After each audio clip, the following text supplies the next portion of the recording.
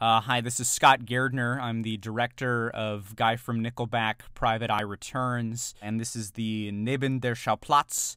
That's German for beneath the scenes. There's no word for behind in German, so we say beneath the scenes. You know, it's always a pleasure to work with these guys, and I think their artistic philosophy is very interesting. It's very radical, and it's right there in their name. You know, Ghostling Productions. I mean, what does that mean? It's kind of a play on Gosling, a baby goose, but instead it's a baby ghost, something that has died and new life being born from it. And I think that's what these guys do. It's kind of reminiscent of the Zallert brothers, or early Gus Wintermeyer, or even Zelda St. Bride. It's these people who are envisioning a new artistic future that we're all going to live in, and where there's enough air for all of us to breathe, and we can still make trips back to Earth.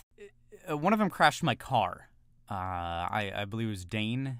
Dane crashed my car. You know, a more simple mind would be mad about that. You know, they'd say, Dane, what are you doing? What the fuck are you doing, you fucking idiot? I'm gonna choke your throat. But instead I thought, oh, okay, I see what you're doing here. It's that thing of taking what other people think is mangled and garbage and saying, this is beautiful. You know, that's not to say I didn't press charges. You know, the next time I see Dane, we'll certainly be in court, and I hope he's dressed in a nice suit for once instead of these tattered rags that are usually what he dresses in. And his brother, I've never talked to. I don't really know what his deal is, and I don't plan to talk to him in the future.